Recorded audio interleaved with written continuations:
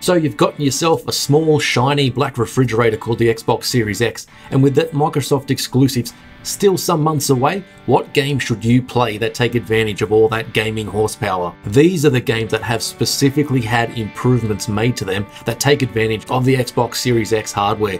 Many, if not all, backwards compatible games see improvements compared to the One X and the base Xbox One, but these are the best games that take it to the next level with increased resolutions and frame rates to show off what the hardware can do, even if each varies in terms of how good the game actually is, in my opinion. These are the ones to usher in a new console generation. I'm basing this list on the enhancements itself and how it takes advantage of next-gen hardware, not just whether I think the game is worthwhile playing. Of course, if you can, please like, share, subscribe, comment, or hit me up on Twitter.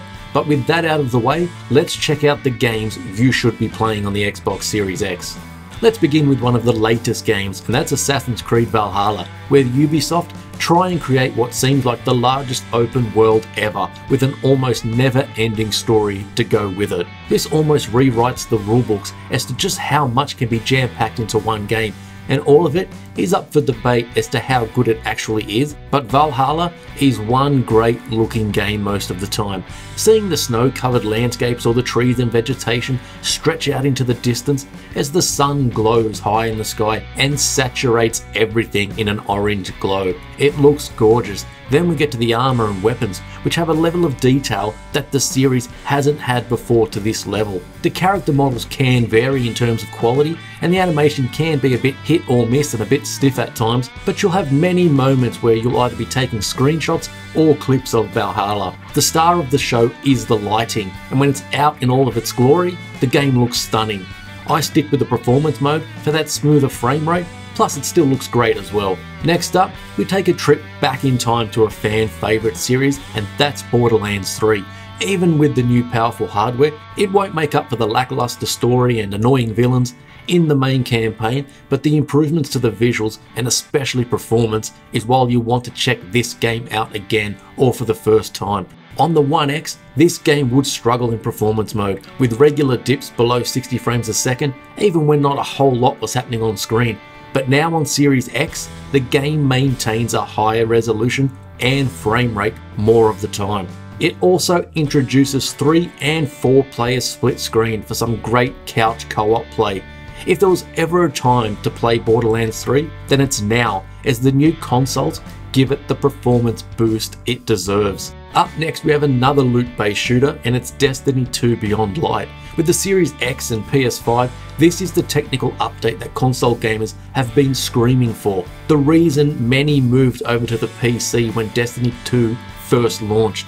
Higher resolutions and frame rates, running at 4K and at 60 frames a second, Destiny 2 has never felt better on console, and hopefully 30 frames a second shooters are now a thing of the past, never to return, especially when they're competitive.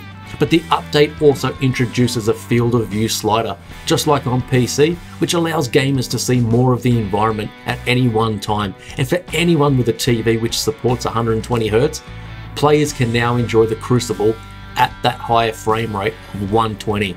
All games get improved loading times, but when you sit through as many and for so long, especially for long-time Destiny fans such as myself, this is the update which literally changes the game for the better. The game itself is in a big transition phase at the moment, but it performs and runs so much better now. The art design just looks even more spectacular.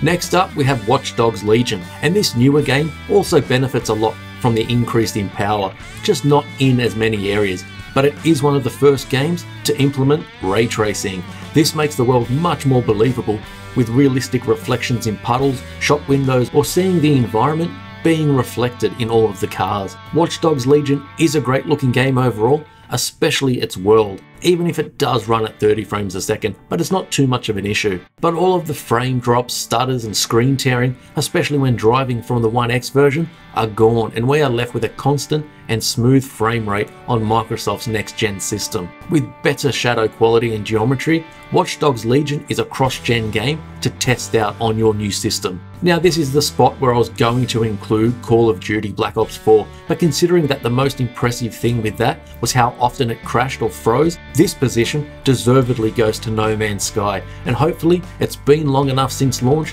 for people to get rid of the bad taste out of their mouths, because not only is No Man's Sky basically the game that was promised, and even more, it's just a whole round better experience on next gen hardware. On Series X, the game gets bumped up to 4K 60 with improved shadows and draw distances and much more denser worlds, with more flora and fauna everywhere you look. You can create more complex bases, and the multiplayer aspect has been increased to 32 players on consoles now. Of course, you get faster load times as well, which is especially welcomed in this game. So if you've never played No Man's Sky at all, or haven't in a long time, then there's no better time than now. With several large content drops already, it's now even better with the power of the Xbox Series X.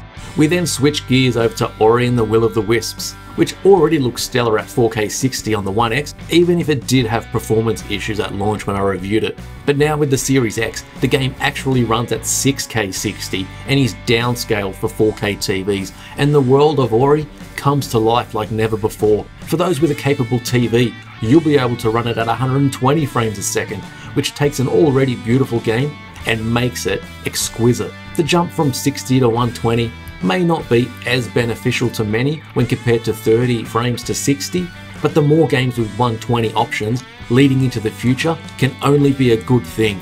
Don't overlook this gem of a game. From a technical and design standpoint, Ori is at the top of the class.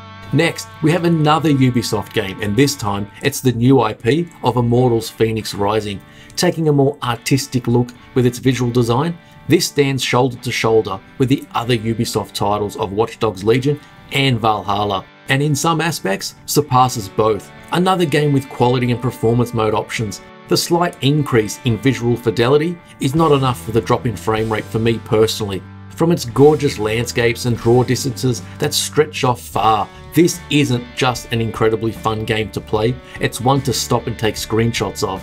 And not only is it an excellent enhanced Series X game, it's one of the best games on the list. Colourful and vibrant, Fenyx Rising is right at home on next-gen systems. Then we get to what is perhaps the best overall package in gaming with just how much content it has, and it's Halo, the Master Chief Collection. With the introduction of the Series X, players can now play at as close to 4K as possible at 60 frames a second, plus with the benefit of higher graphical settings than before. But again, for those lucky enough to have a TV capable of 120Hz, now you can play single or two-player split screen at 120 frames a second, with 4-player split screen being at 60 frames a second. When playing at 60, there is also an option now to change the field of view, which has been basically unheard of on consoles until this generation. This collection has had its issues over the years, but Halo has never looked or played better, and it's almost perfect for experiencing this series for the first time. Next, we have Forza Horizon 4, which was already a brilliant looking and performing game, and one which I've always said would look amazing even if it was just a track racer. But considering its open world, it's just even more impressive. Gone are the quality or performance options from the One X version, and now it's all 4K at 60 with increased graphical details such as shadows and particle effects. Reflections also get some work too, and overall it's just a better version of what was already a fantastic looking game. Once again though, the main benefit here is that higher frame rate, but thanks to the Series X, you don't need to forfeit a higher resolution to get it. And lastly, we have one of Xbox's biggest franchises, and it's Gears 5, already an incredible looking game on even the base Xbox One. It was taken up a notch on Xbox One X, where the game ran at a dynamic 4K 60, a bump up from Gears of War 4, which ran at 60 frames a second, but only when running at 1080p. But with Gears 5, the resolution is still dynamic, but it hits a higher target more often, while still retaining that 60 frames. But the game also gets the ultra settings of the PC version, so everything in the world looks much crisper and cleaner, with a higher level of detail further off into the distance, plus the addition of more reflections as well. Gears 5 also gets an enhanced lighting system, which isn't even on the PC version of the game yet. This game went from stunning to basically jaw-dropping now, and is a shining example of how older games can be improved upon with more powerful hardware. All of these games are worth revisiting if you've played them before, but if you haven't, you'll be experiencing them in the best possible state they've been in on console. With the Xbox Series X not having been out for too long, more and more games, both new and old, will be enhanced for the system and be taking advantage of such a leap in power. So there's my Xbox Series X best enhanced games. If you'd like me to make a video focusing on a particular game or type of games, then please let me know down below. Give the video a thumbs up or a share, subscribe to the channel, and I'll see you on the next video.